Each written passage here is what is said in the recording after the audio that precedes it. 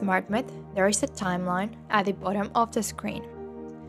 The timeline is divided into two. White area is telling you the past time. Green area is telling you the time of the future. You can drag the timeline by left-clicking with your mouse and just dragging it around. You have to left-click over the timeline. You can zoom in the timeline if you hold down the control button and then scroll in with your mouse's scroll and scroll out with your mouse's scroll, holding down the control button at the same time. This orange area here is only related into editing and data length, so no need to worry about it right now. You can see the green dot on the timeline. It is telling you the time that you are visualizing at the moment.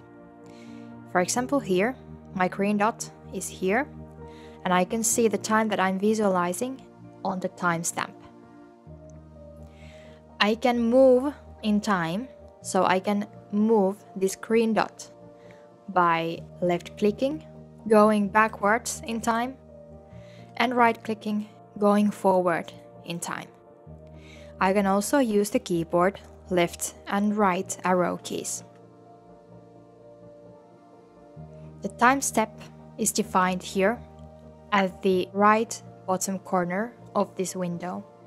In this case, it's 6 hours, but by left-clicking over this, I can make it smaller, and right-clicking can make it bigger. The smallest time step possible is 1 minute, and the largest time step possible is 48 hours.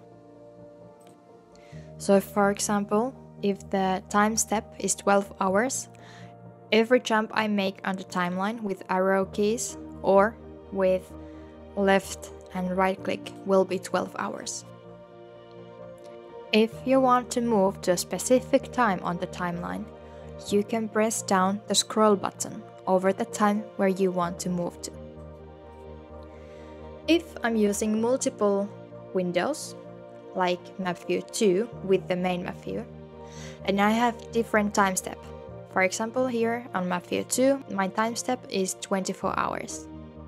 If I change time clicking on this map view 2 window timeline, you can see that it's also changing the main map view time 24 hours.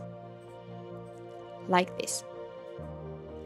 But if I click on the timeline in the main map view where the time step is 12 hours, it will use that time step. And this only works if you have set from the map view settings of the extra map view that the time is locked with the main map view.